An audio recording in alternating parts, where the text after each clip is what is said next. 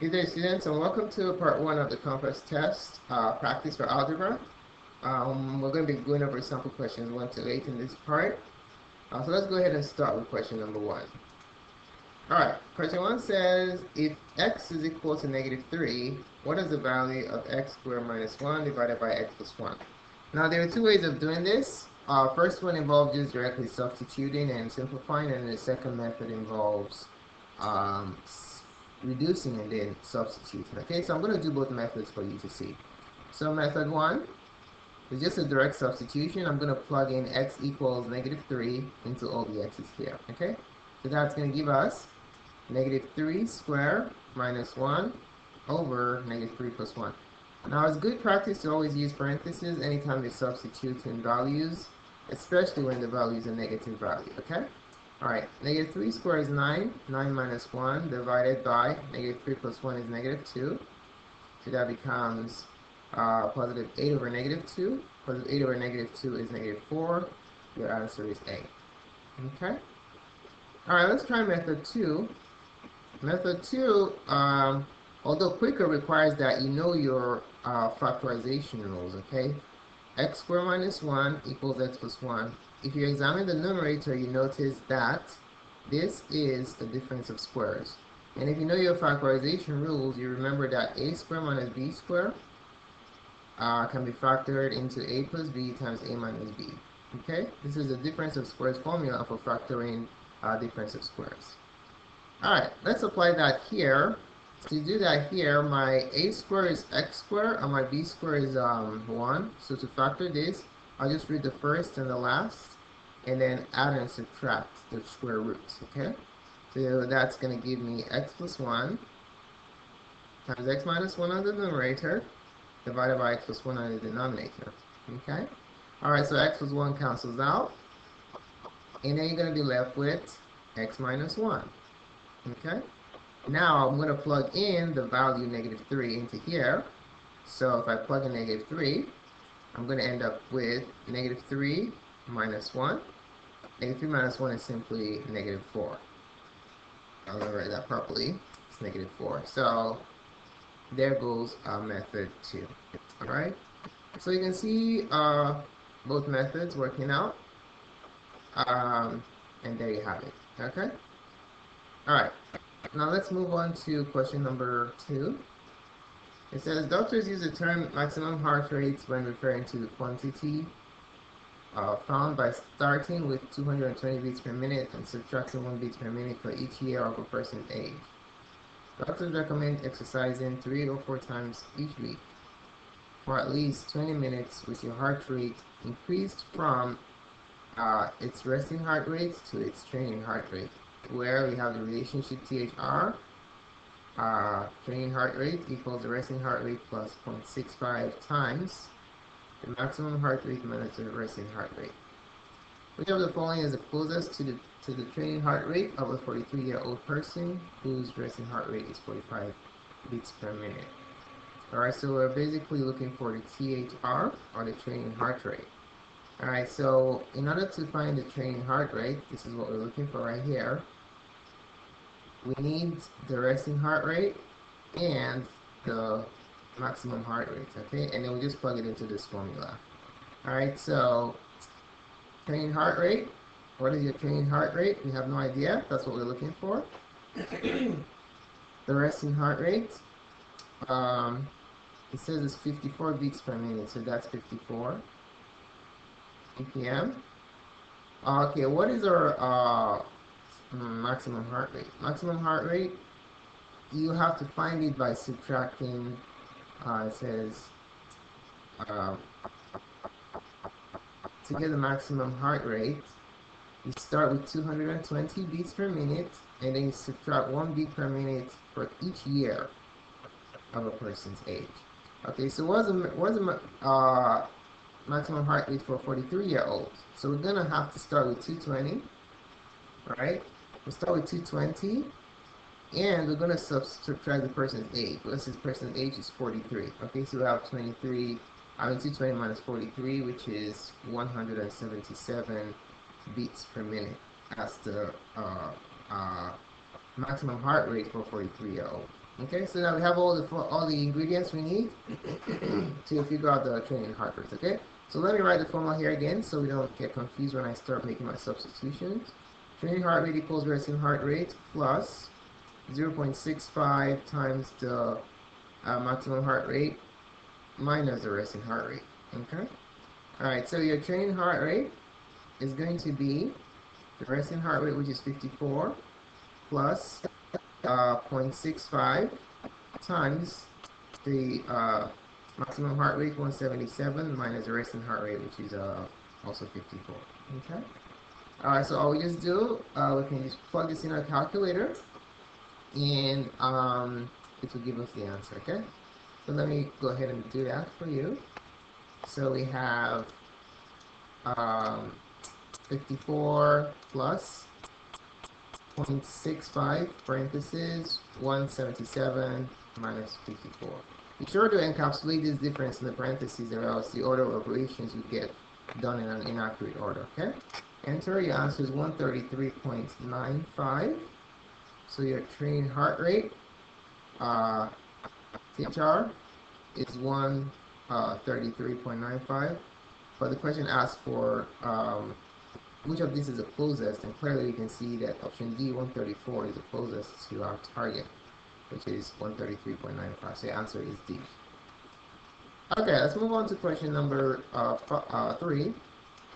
It says, when getting into shape by exercising, the subject's maximum recommended number of beats per minute, H, can be determined by subtracting the person's age, A, from 220, just like the other question, and then taking 75% of that value. Okay. This relation is expressed by which of the following formulas? So H, the person's heart rate in minutes, is simply the difference, taking 224 and subtracting A from it, and then you're going to do 75% of that. So H is, let me write it in words. H is 75% of A subtracted from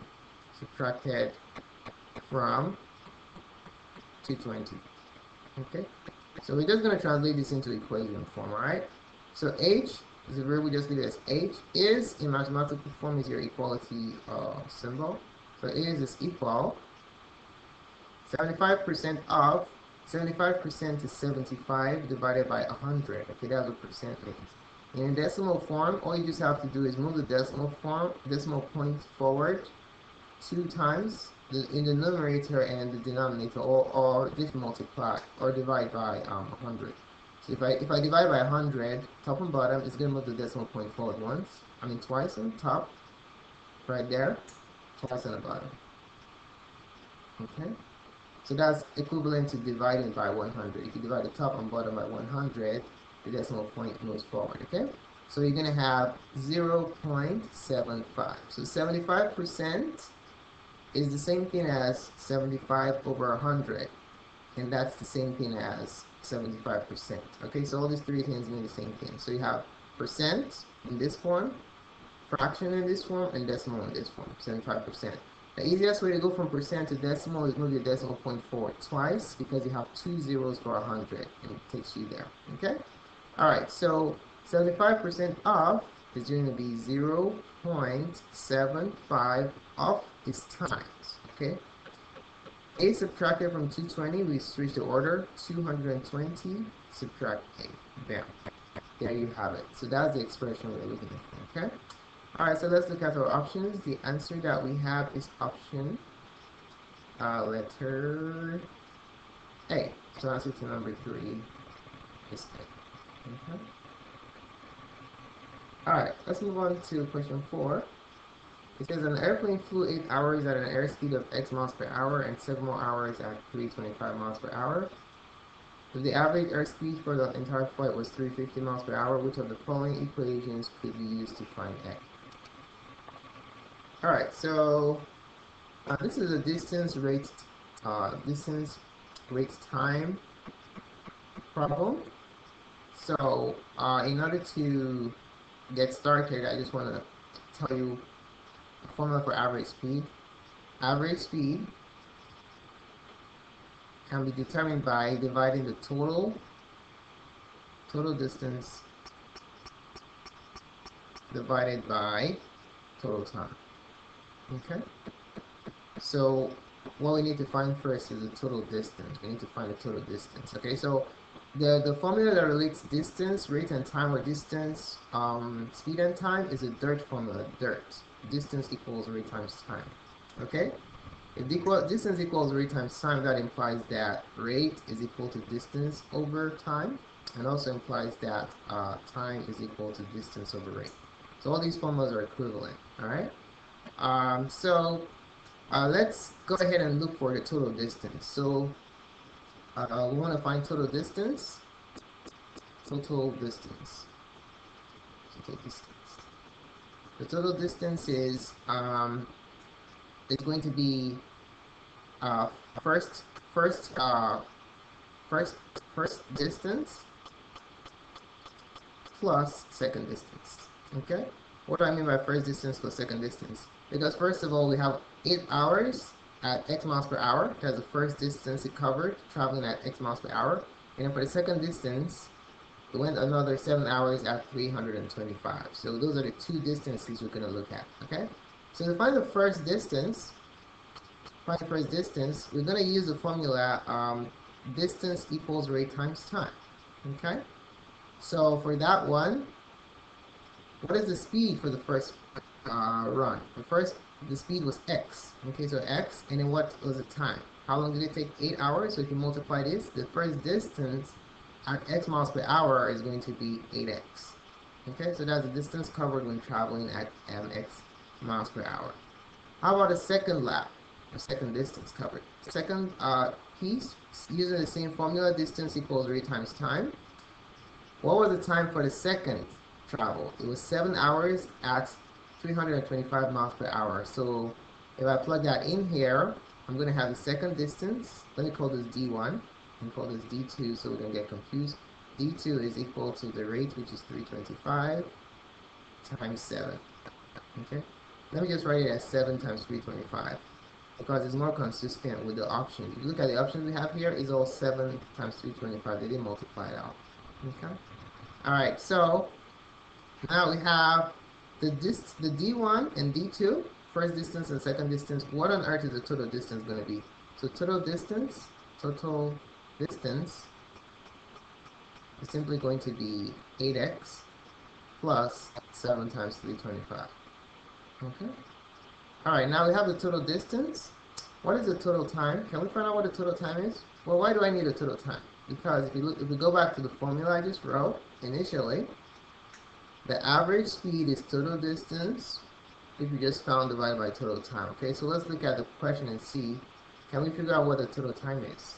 If you look at this question, you notice that we have 8 hours for the first distance and then 7 hours for the second distance. So the total time is going to be the sum. Alright, so we're going to add 7 plus 8, which is 15. Alright, 15 miles per hour.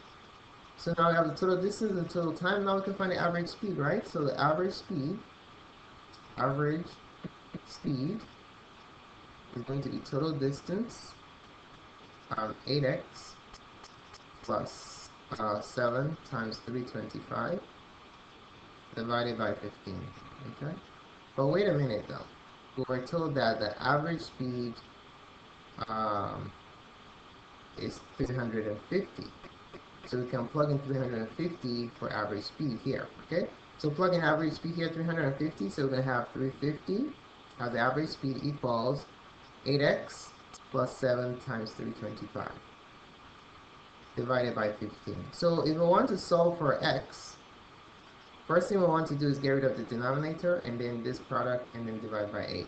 So how do we get rid of the denominator? You multiply by 15 both sides. Okay, let me see how it's expressed here.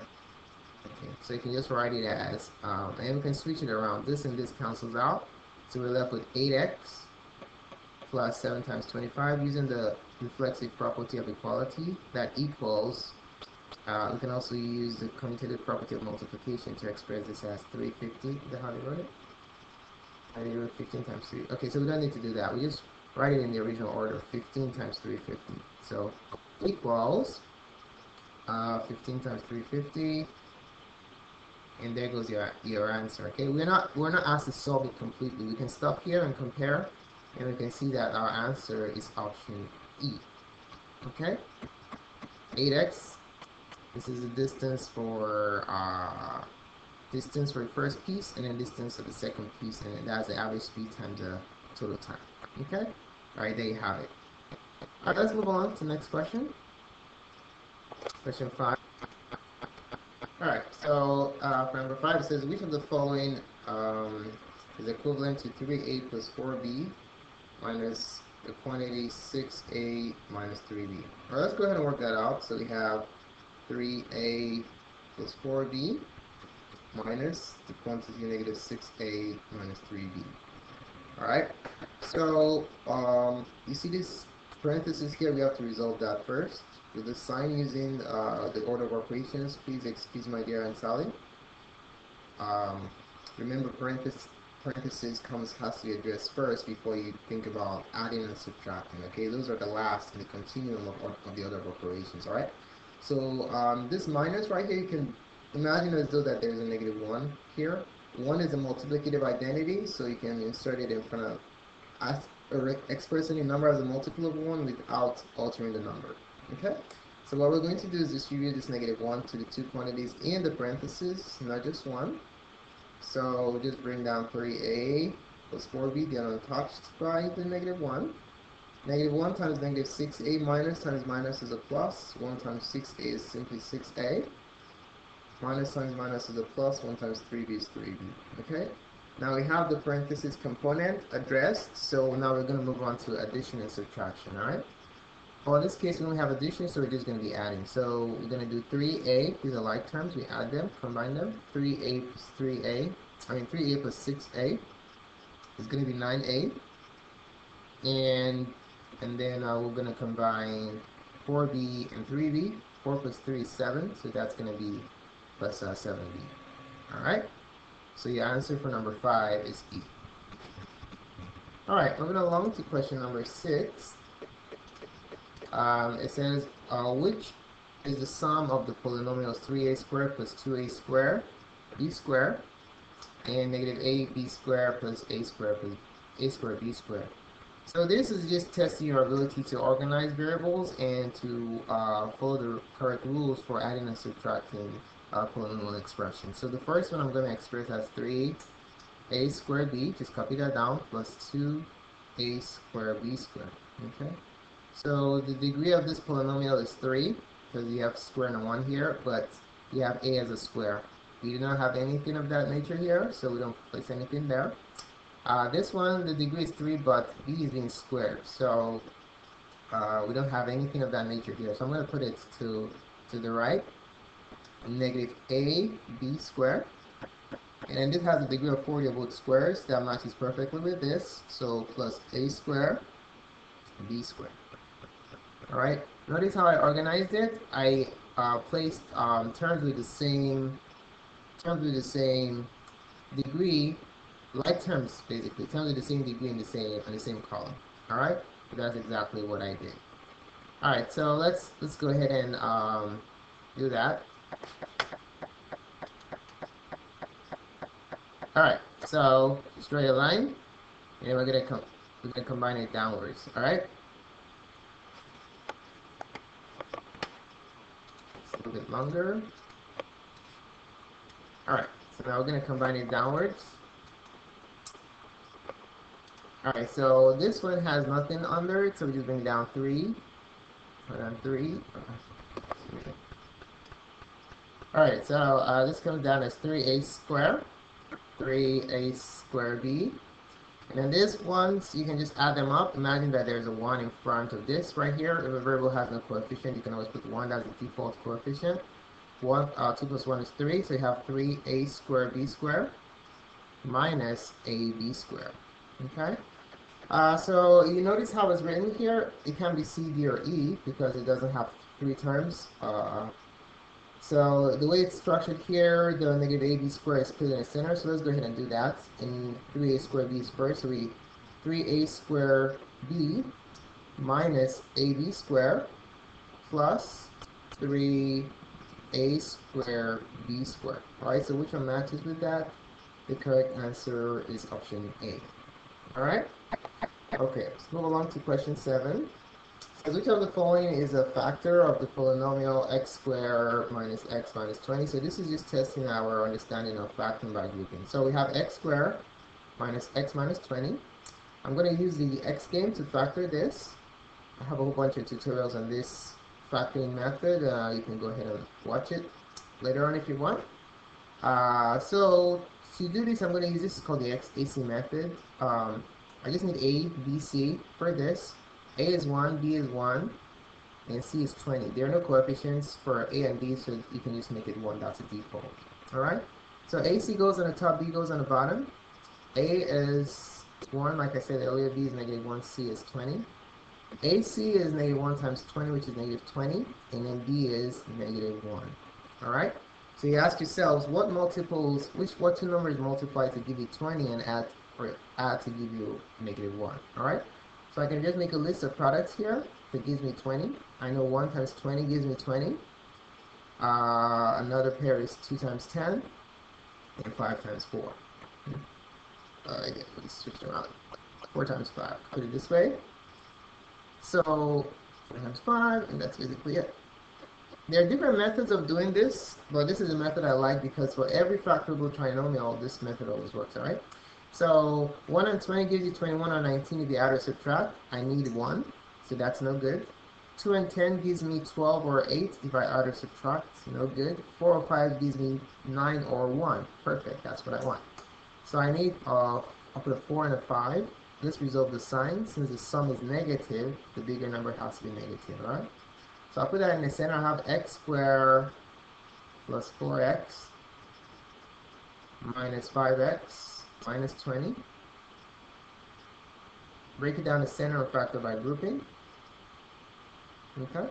Alright, so for the first two, I'm just break it down, okay? X times x plus 2 times 2 times x, and then minus 5 times x. And then let's break down 20.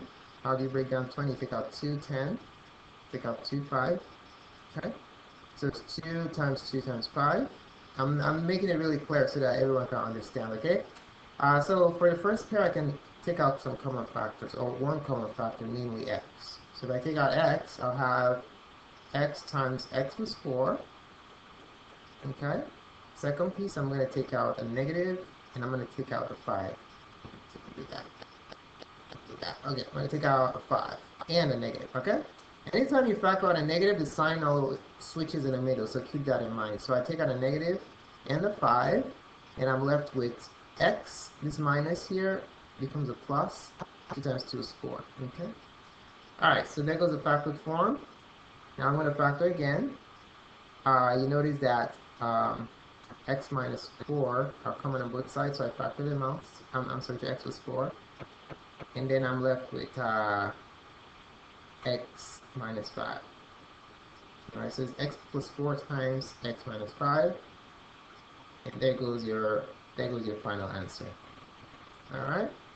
So that's the factored form though, but the question asks which of this is a factor. Alright, so do any of this show up here? X minus 5, voila. The answer is option A. That's one of the factors. Okay? So there you have it. Alright, let's take a look at number 8. It says, which of the following is a factor of x squared minus 5x minus 6? This is similar to what we just did, so we're going to get additional practice on factoring by grouping. So we have x squared minus 5x minus 6. I'm going to use the AC method again. Remember, there are other methods that you can use, but I don't like those methods, so that's why this is the method I teach my students. Alright, so let's make a x, and then we're going to put an AC on the top, and then a B on the bottom. We have A, B, C. A has no coefficient, so the default is 1. Okay? So we're going to have negative 6. That's AC, because you multiply 1 and negative 6. B is negative 5. Alright, now let's make a multiplication chart for 6. It's not too long. 1 times 6 and 2 and 3. Okay. Now, which of these pairs can generate 5? Both of them can generate 5, so you gotta be real careful here. Okay, if I subtract this, I get 5. If I add this, I get 5. So this is a very tricky problem. So we have to be really careful with the signs, okay? So let's try the first pair. Can the first pair work? 1 and 6. If I play around with the signs, can I make this, can I make it such that when I add, I get the bottom, and when I multiply, I get the top? Okay, how about if this is negative? What is 1 minus 6? Negative 5. What is 1 times negative 6? Negative 6. Perfect. So the first pair works. This one is just a trap. Okay, so circle that. That's a trap. It's a trap that many people fall into. Okay, so that one's no good. Alright, so that's what I'm going to use to factor this right here. So I'll have x squared minus 1x minus 1x minus 6x. It's not minus, it was a plus. X squared plus 1x minus 6x minus 6. Break it down to center factor by grouping. Okay. Alright. The first set, I'm going to break it down. I'll have x times x plus 1 times x. And then here, minus 2 times 3, x minus 2 times 3. Alright, so let's start extracting common factors and see what we have. So I can take out x through here. So I'll have x times x plus 1. And then here I'll take out a 2 and 3. The 2 and a 3, which is basically 6 and 2, 3. 6 are common on both sides, and the negative, right? Because you have minuses on both sides. So you have minus 6 times, you're left with x minus, everything is gone here, so it's going to be 1. Okay? Why did I change this to a plus? Remember, anytime you factor a minus from a minus, you have a plus, because minus times plus is minus. Okay? Alright, so now we're going to factor again the x plus 1. We're going to factor in x plus 1. And then you're left on the outside with x minus 6. So times x minus 6. Alright, so now which of this show up here? X minus 6. So the answer to number 8 is B, because this is one of the factors. The second factor is x plus 1, which doesn't show up here. This one right here is a distraction or is a trap. Okay? So there you have it. The answer is B. So thanks so much for watching this video. Please subscribe to my videos so you can get future updates to the next part of this video and other cool math concepts. And you can share this video with your friends via Facebook or Twitter. You can also request videos. Someone made a request for this video, actually. That's why I did it. Other videos can be found on mathgotserved.com. Thanks again, and have a wonderful day.